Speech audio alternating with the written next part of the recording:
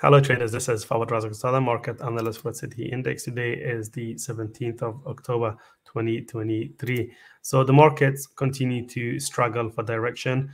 The equity indices have fallen again after rising a little bit yesterday. This is in response to several reasons. Firstly, the rise in bond yields is one factor. We saw shares in Nvidia drop, and on top of all of this, you have geopolitical risk still in the background, which is causing all sorts of volatility, including keeping oil prices underpinned, as you can see over here. This is the daily chart of Brent oil, finding support at 88.35-ish, which was the previous resistance level, the level that it broke with a big move on Friday, if you recall. On Monday, we saw some consolidation, and now it's bouncing back up from that level. So keep an eye on crude oil prices, even if you don't trade crude oil, as this could have major implications for the wider markets.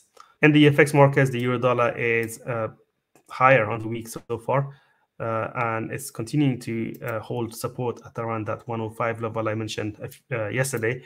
But it's now approaching resistance at around, what's this level? At around 105.80-ish, which was the kind of the base of the breakdown we saw on Thursday. So that level was previously support. This could have turned into resistance now, now that it's testing it from underneath. In terms of economic data, we saw US retail sales come in stronger than expected at 0.7% month over month compared to 0.3% expected.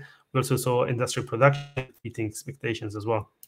So economic data continues to point higher, which is the reason we're seeing bond yields, which is one of the reasons why we're seeing bond yields continue to rise. And this could keep the dollar supported on the depths.